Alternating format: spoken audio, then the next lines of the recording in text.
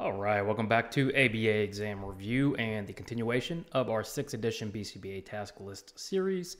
Today we're continuing Concepts and Principles with B23. Identify ways matching law can be used to interpret response allocation. Now, what we're going to go over can feel a little complex at first, especially because there's an actual formula that we can use to calculate matching law. But we want to view this in terms of practical application when you are providing services in the field. And that is, what responses are going to appear more and why will those responses appear more, whether they're responses we want to encourage or not encourage. So as always, we're going to simplify this for your exam and to make you a better practitioner. If you aren't already, please like and subscribe. We've got 3 BCBA videos a week. We also do RBT content. Check out behavioranalyststudy.com for all of our study materials, including our famous combo pack. When you pass your exam, let us know so we can include you in the Sunday shout out. Work hard, study hard. Let's get going. So we're actually going to start with response allocation instead of matching law, because we've got to understand response allocation first. Response allocation describes how a person distributes responses among available options in any given environment. So in other words, a person's time and effort distributed across response A versus B versus C. When you wake up, you're making choices of what to do first. Do you get on your phone in bed and play on your phone for 30 minutes, or do you get up and start your day? These are choices in your environment. And every time we're making choices, we are allocating responses. And those responses are influenced by reinforcement schedules and relative rates of reinforcement. There are a couple other things like response effort that we're going to cover, but in general, response allocation are influenced by reinforcement schedules and relative rates of reinforcement. What we're saying, if you have 100% available response, so you've got 100% of your responses available, we're saying you will allocate your responses a certain percentage to A and a certain percentage to B. There's only so much time in the day. There's only so much time to engage in responses. How will those responses be distributed based on the reinforcement they acquire? Now, matching law attempts to quantify, so numbers, right? Numbers quantify response allocation and says relative rate of responding matches relative rate of reinforcement. So what does that mean? It means your responses are distributed based on the amount of reinforcement that each response produces. So if response A gets reinforcement on an FR2 and response B gets reinforcement on an FR4, what does matching law say? Well, it says A is going to happen more than B. Why? Well, if I do A 4 times, I get 2 reinforcement. If I do B 4 times, I get 1. That's matching law. That's response allocation. If you want to have a formula, this is the formula. It's very basic. Now, do I recommend memorizing this? If you have mastered everything else and you're fluent 100% and you really want to get to that next level, sure, memorize this formula, right?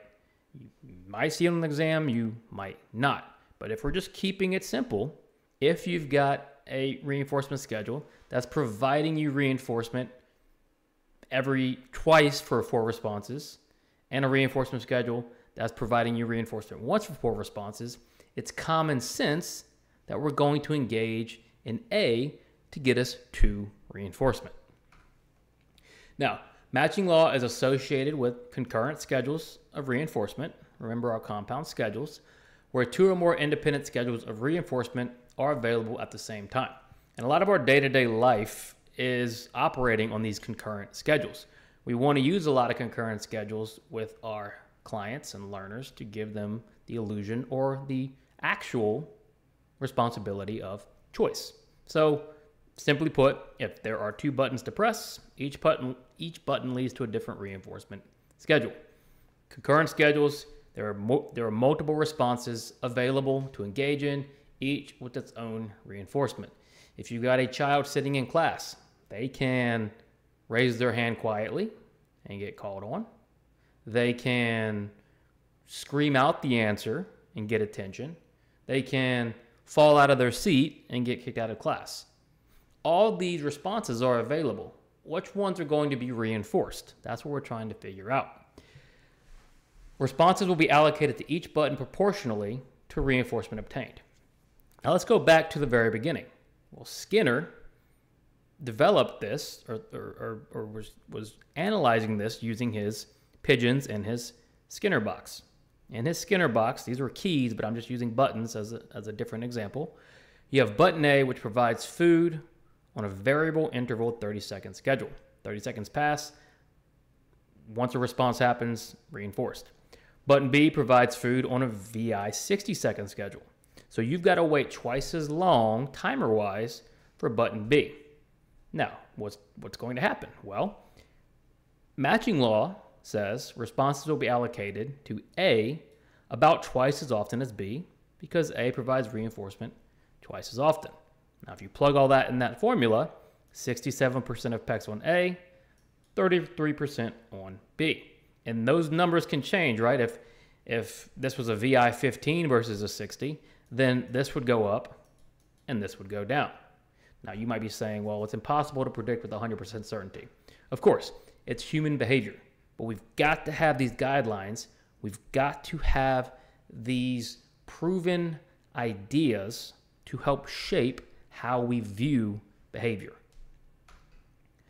So why are some responses more persistent or preferred for certain activities? Because it is very easy to say, well, this one receives more reinforcement, it's going to happen more. But there are other ways to alter reinforcement, because if we just went by that, that's going to be difficult to change quickly.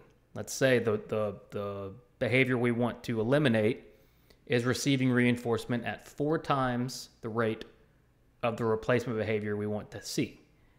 Well, sure, we can change the amount of reinforcement allocated, but we can also change the reinforcer magnitude.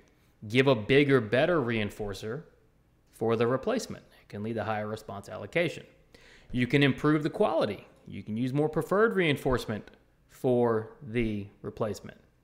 And the response effort. Responses requiring less effort may receive high allocation for similar reinforcement rates. If we make it easier to engage in the positive or the behavior we want to see, easier than the behavior we want to replace, then we're lowering the response effort, and the odds say that it's more likely that the learner will engage in that behavior. So not only is it the amount, but it's the magnitude, the quality, and the response effort. You've got to consider all those things when comparing why certain responses are happening and certain ones are not.